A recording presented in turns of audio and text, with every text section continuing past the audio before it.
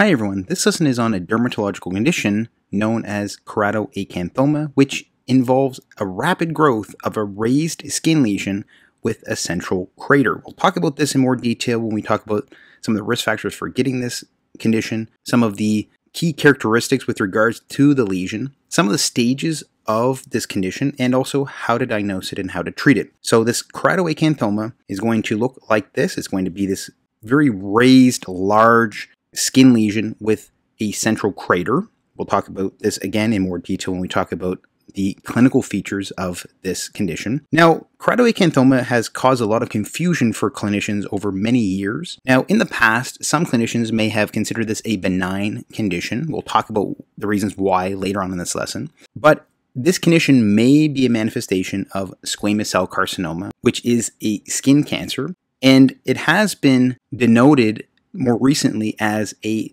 subtype of squamous cell carcinoma. So we may see a designation like this, squamous cell carcinoma, keratoacanthoma subtype. So that can be related to a squamous cell carcinoma, a skin cancer that would look more like this. There are particular key unique characteristics with regards to this particular skin lesion though.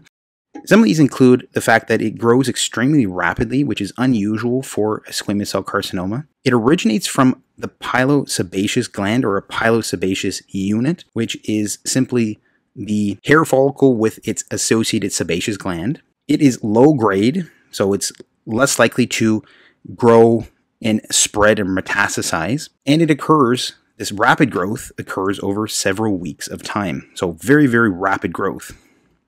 Now, there does seem to be a preponderance for this skin lesion in male patients more than female patients. Male to female ratio is 2-to-1, so males are at twice the risk for getting this as females are. Now, this condition is going to occur later on in life. Most often it's going to occur between the ages of 50 to 69. That's going to be the age group where there is peak incidence of this condition. But on average, the average age of onset is going to be 67, and it's going to be extremely rare in younger patients. Below the age of 20 is going to be extremely, extremely rare to actually see the skin condition.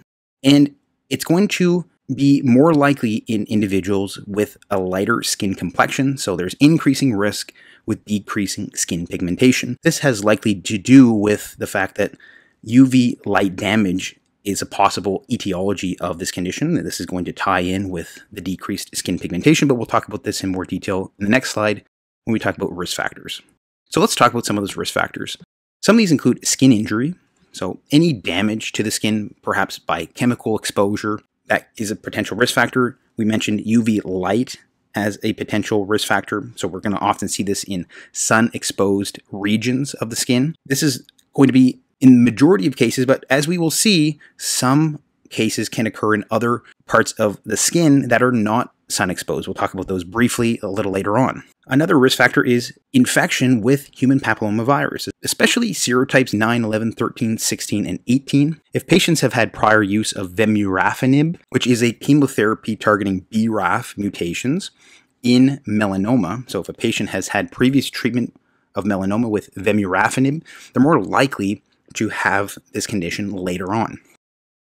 Certain workplace hazards and exposures like pitch and tar, if they're exposed to those, this can lead to potential skin damage and increase the risk. Cigarette smoking is another risk factor. Having certain genetic conditions, examples include Muir-Torre syndrome and xeroderma pigmentosa. So Muir-Torre syndrome is a condition similar to Lynch syndrome where we are going to have increased risk of colon cancer, and along with this some skin lesions, including keratoacanthoma. Any genetic mutations in P53 or HRAS have been associated with this condition as well, and being immunosuppressed. So having severe diabetes, having HIV or AIDS, or being on immunosuppressive agents can also increase the risk for having keratoacanthoma. Now let's talk about the clinical features of this skin lesion. So a lot of times this skin lesion is going to start off quite subtly. We again talked about the fact that it originates in the pilosebaceous unit. It can often start out small, round, flesh-colored, or slightly off-colored. It can be a papule, so it's going to be a raised skin lesion, less than 5 millimeters or less than 10 millimeters in diameter. So it's going to start out something somewhat inconspicuous, but over time, we can see a rapid growth. into something that looks like this. So when we actually do see this present, patients can come into clinic and have all of a sudden this large growth within only a few weeks' time.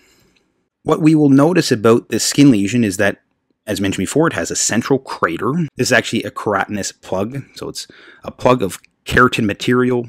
It's going to be dome-shaped, so it can be described as crateriform. So it can look like a dome with a crater, so it's crateriform. It is going to often be flesh-colored or, again, slightly off-colored, and it's going to be 1 to 2 centimeters in diameter on average. So in some cases, it can be larger. So these skin lesions can be very, very large, but most of the time, it's going to be 1 to 2 centimeters in diameter. Again, as mentioned before, there's a rapid growth over several weeks. The most common places that this occurs are on the head, neck, and arms, but we can see this occurring in different subtypes, which we won't discuss here in this lesson, but certain subtypes of this can include a subungual subtype, which means that it occurs under the tongue. Some can occur in the mouth, some can occur in the perineal area or in the groin area. So they don't always have to occur on sun-exposed areas like the head, neck, and arms. They can occur in other non-sun-exposed areas. So that's something to think about as well. And in some subtypes, they can be pruritic. So there can be a generalized sporadic eruption of keratoacanthoma where a particular subtype is very itchy. So pruritic means itchy. And that particular subtype is known as generalized eruptive keratoacanthoma of Grzybowski. So that's one particular subtype that can cause a pruritic or itchy lesion.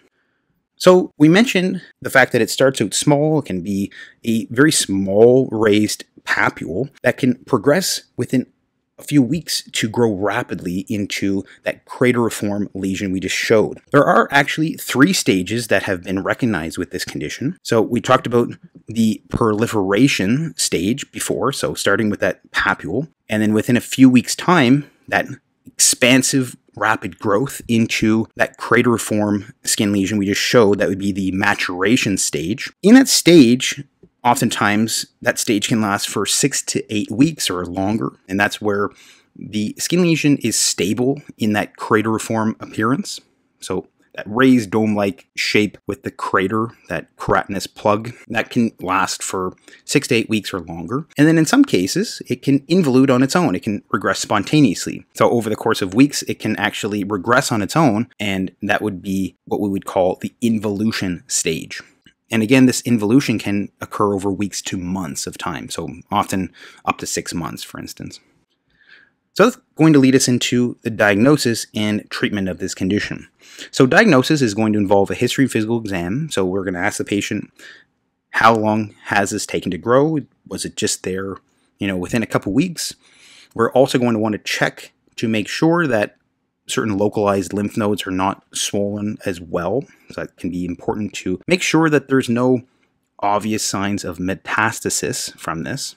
An excisional biopsy is going to be required for a pathological analysis. So we are not going to do a shave biopsy, which would just be shaving the top layer. We're often going to dig a little deeper to get a better sample for pathological analysis. That will often come back with a squamous cell carcinoma, keratoacanthoma subtype designation.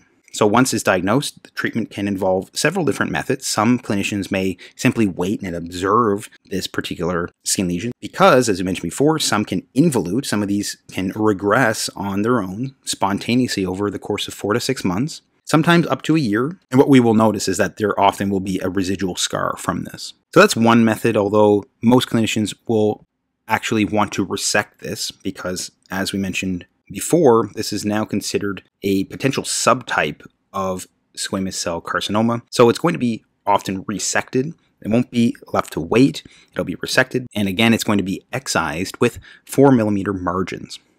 In some cases, if it's smaller, electrodesiccation, curettage can be utilized. If it's a bit larger, Mohs micrographic surgery can be utilized. And there are questions of whether or not non-surgical methods may be employed. Most of the time, it's going to be surgical. It's going to be excised. It's not going to be left to be observed. It'll be excised. But there have been some case reports showing some potential effectiveness of non-surgical methods, including topical formulations, so topical 5% imiquimod have been used, topical 5% 5-fluorouracil, and intralesional administrations of particular medications like 5-FU, methotrexate, and bleomycin have all been used as well. So some of these may have some evidence of actually improving the skin lesion or helping it to regress, but most of the time, again, it's going to be a surgical resection that is employed. Please check out my other lessons on dermatology conditions for more information on other types of skin conditions. If you haven't already, please like and subscribe for more lessons like this one. And as always, thanks so much for watching, and hope to see you next time.